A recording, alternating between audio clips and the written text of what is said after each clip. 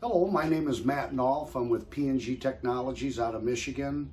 We're a supplier of custom design kits for propane and natural gas kits for generators. Today we're going to be showing you the Pulsar, the 12,000 watt. Now this is a dual fuel unit already. It's propane and gasoline. We get a lot of calls on the natural gas, so we're going to show you the natural gas design, and then we'll also show you the setup for the propane side, because if this regulator that they supply you ever fails, we've tried to find them. We can't locate them. I don't know if they'll ever be available. I'm sure someday that they will have them, but as of now, you can't get them. So the system's kind of no good if this goes bad on you. But they're still a decent regulator. I know they last a long time. So, but we'll go ahead and show you the custom kit design for this. Okay, now our first step we're going to do is, normally we put an adapter between the air cleaner and the gasoline carburetor, okay? So this one here is so tight up against the frame that we can't do this. And this being a dual fuel model, we're just going to go right to where they connect it, their hose here. That way we can eject the natural gas or propane into that hose also. So the first thing we're going to do is remove the hose clamp here. This is an 8mm. Go ahead and get this loose.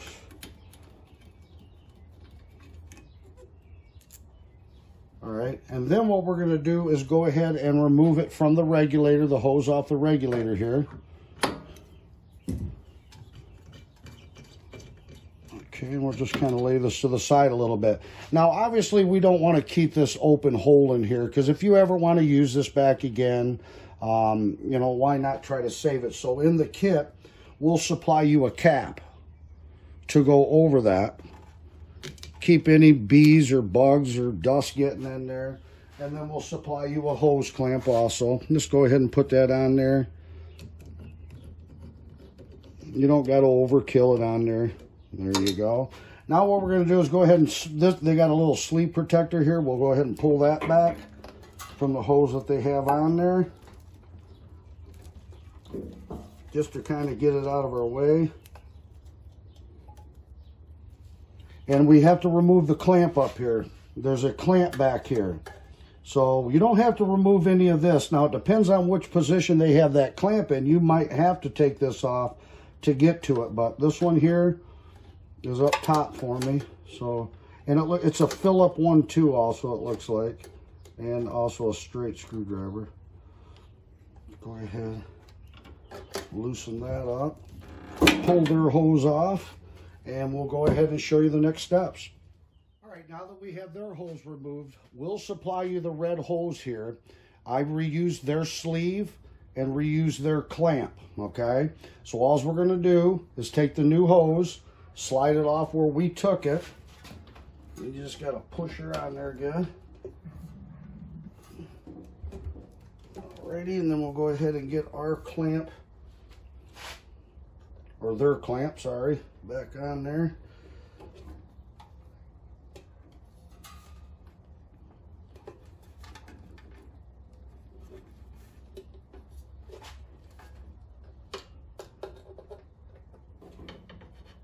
I'll loosen it up a little bit more. Get her to slide down there.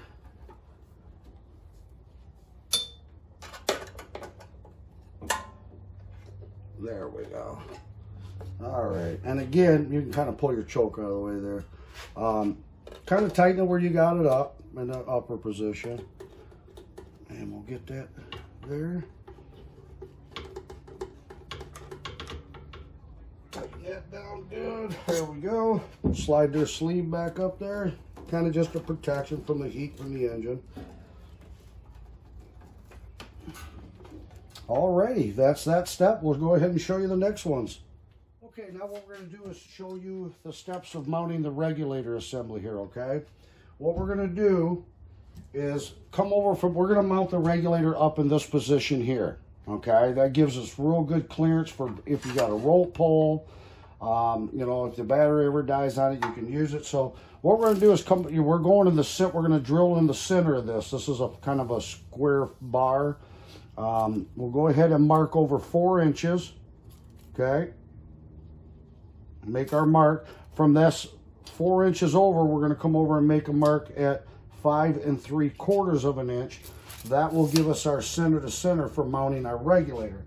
Now what I do is I got a little punch here just so the drill bit doesn't wobble on you. And we'll go ahead and drill that and show you the next step on it.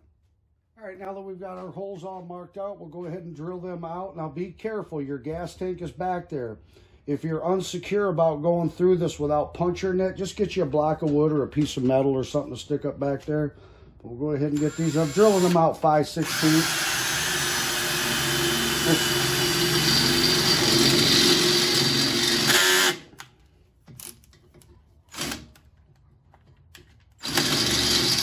All right, and then you went through the first, now the back side. That's where you got to be careful.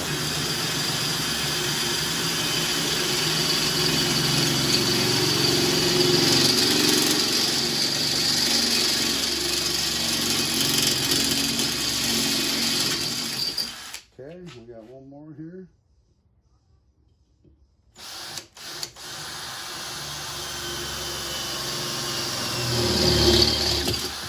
First one.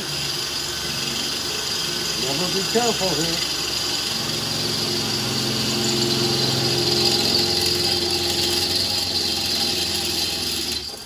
Alrighty, we'll go ahead and show you the next step. All right, now that we have our holes drilled, we'll go ahead and get our regulator assembly set up. Now this will all come pre-assembled for you, so you won't have to tighten anything up on here. Now this quick connect male side will not come with the kit unless you purchase our natural gas hose separately, but it will come with the ball valve here, so you'll get all that section. And then if you have your own, just make sure these quick connects that we use are open orifice for natural gas. They're designed for running a combustible engine. It's not set up for a grill or a furnace. Those restrict the fuel, and you'll have problems with it running. So we'll go ahead and get this mounted up there. And again, the hardware will all come with it. I can get this out of our way for a second. And we'll get this back. Get the flat washer on there. Lock washer and a nut. Alrighty. Alright, there's that side. And again, flat washer, lock washer, nut. This is a nice unit. I really like this Pulsar. I've did a lot of units, and this is pretty good unit here that I have seen with it so far of the quality of the unit. Tighten that down, and we'll go ahead and get our hose hooked up to our outlet of our regulator. Just push that on there and tighten that down, and this kit is as easy as that. I mean, it is a simple setup. So there's the steps on that side. All right, now that we've got everything assembled, again, like I say, the only way you'll get this male quick connect, it'll come with the hose assembly if you purchase that from us. Again, these are open orificed and designed for running combustible engines. We'll go ahead and get this hooked up here. Pop that on. We'll turn our natural gas on. And we'll kind of lock these down a little bit in shipping, but every unit's a little bit different. That's why there's an adjustment on it, okay? So we go ahead and get our fuel on here. We'll turn our shutoff valve on. On the back of this unit is a manual primer button. We'll go ahead and hit that. And you can keep it feathering. If you keep pressing the primer button after it stalls, you can feather it to get where you can adjust this. So let's try her again.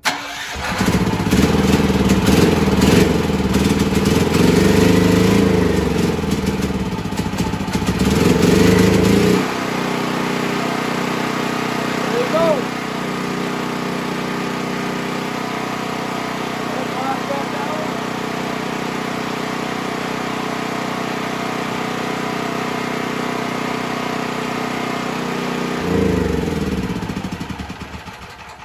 And then we'll show you how to set up the propane next.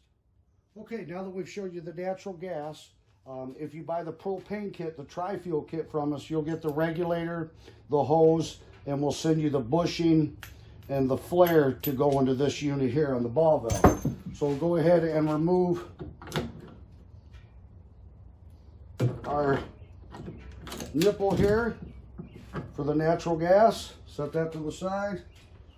And you want to use some compound on this. I don't recommend tape. I recommend liquid, because tape will tear off and get inside of your jets in there, and it'll restrict the fuel flow. So we'll go ahead and get this put in there. And you're only dealing with 6 ounces of pressure here, so you don't have to overkill it.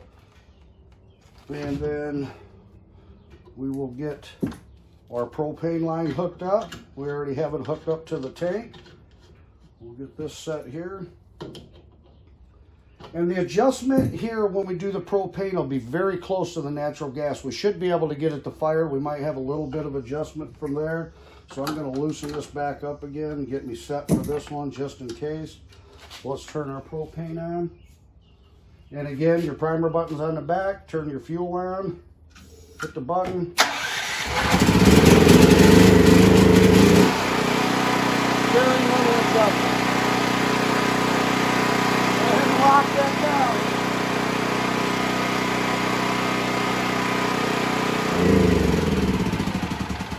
Shut the fuel off, and we'll show you the next. All right, that shows you the steps of doing the natural gas and then also the propane, and that's just in case this ever fails. Like I said, they got a pretty good system. I'm pretty impressed with the Pulsar. Like I said, I did a few of them, and this was pretty good quality. So again, this is a custom kit designed for this unit only. If you're interested in purchasing this kit from us, you can go to our website at pngtechnologies.com, or we could be reached at 734-992-2648.